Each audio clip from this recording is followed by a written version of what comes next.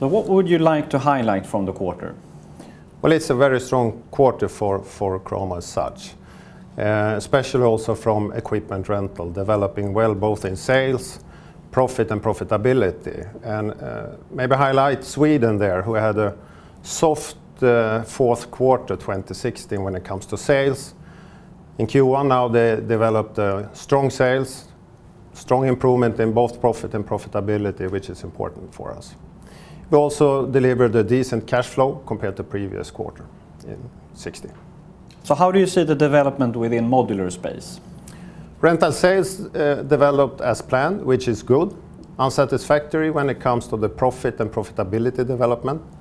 This is mainly cost overruns in projects in Finland.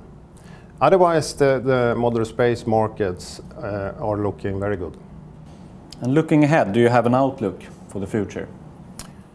Well, the year has started good. The Cramo markets are continuing to developing favorably for us.